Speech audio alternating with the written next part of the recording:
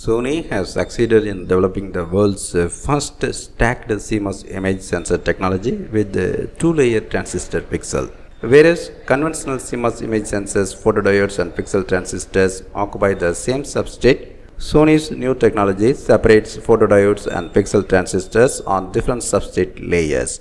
This new architecture approximately doubles saturation signal level relative to conventional image sensors, widens dynamic range and reduces noise, thereby substantially improving imaging properties. The new technology's pixel structure will enable pixels to maintain or improve their existing properties at not only current but also smaller pixel sizes. Sony announced this breakthrough at the IEEE International Electron Devices meeting. A stacked CMOS image sensor adopts a stacked structure consisting of a pixel chip made up of back-illuminated pixels stacked atop a logic chip where signal processing circuits are formed. Within the pixel chip, photodiodes for converting light to electrical signals and pixel transistors for controlling the signals are situated alongside each other on the same layer. Increasing saturation signal level within form factor constraints plays an important role in realizing high image quality with wide dynamic range. Sony's new architecture is an advancement in stacked CMOS image sensor technology.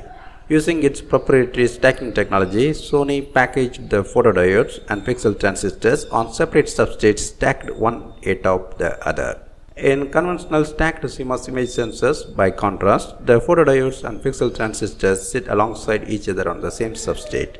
The new stacking technology enables adoption of architectures that allow the photodiode and pixel transistor layers to each be optimized, thereby approximately doubling saturation signal level relative to conventional image sensors and in turn widening dynamic range.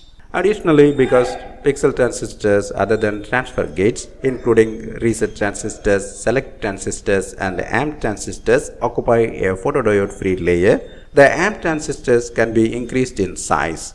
By increasing amp transistor size, Sony succeeded in substantially reducing the noise to which nighttime and other dark location images are prone.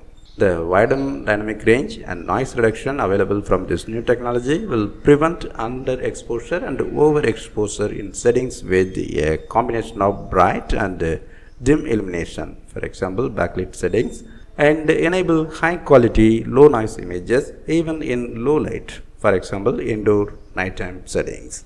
Sony will contribute to the realization of increasingly high quality imaging such as smartphone photographs with its two-layer transistor pixel technology.